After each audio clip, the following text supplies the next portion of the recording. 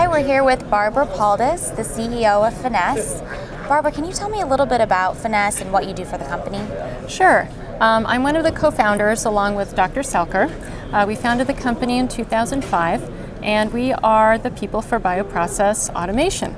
We've developed single-use sensors, electrochemical sensors, as well as automation systems for upstream bioprocessing.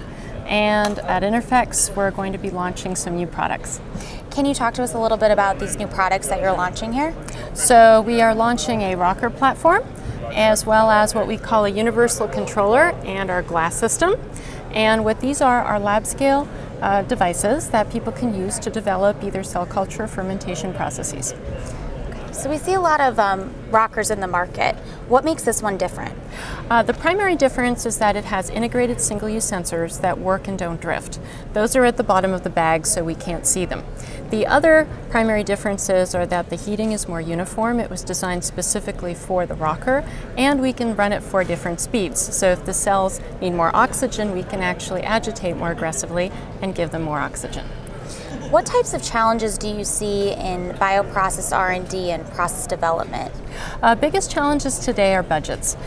People are trying to get more control for less money, and one of the reasons we are launching the universal control platform that we see behind here is so that people can start focusing on their lab as points of control rather than points of specific processes. Then they can have a closet or basically a collection of rockers and glass fermenters that they can move in and out. And so it's a different paradigm for doing R&D. So Barbara, how are Finesse single-use sensors different?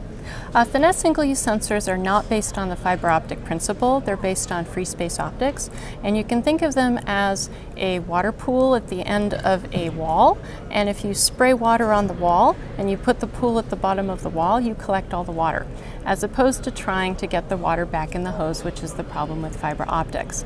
That reduces the drift, makes the sensors far more reliable, and allows them to be used for longer process time. And are you seeing a demand for single-use systems at a larger scale? We absolutely are. In fact, we came to the R&D scale that you're seeing here at a much later stage. We actually started out in cGMP single-use, and last year we saw the highest demand ever for systems from the 50-liter scale to the 2,000-liter scale. So we think single-use is actually a big technology of the future. Great. Thanks, Barbara. To find out more, visit finesse.com.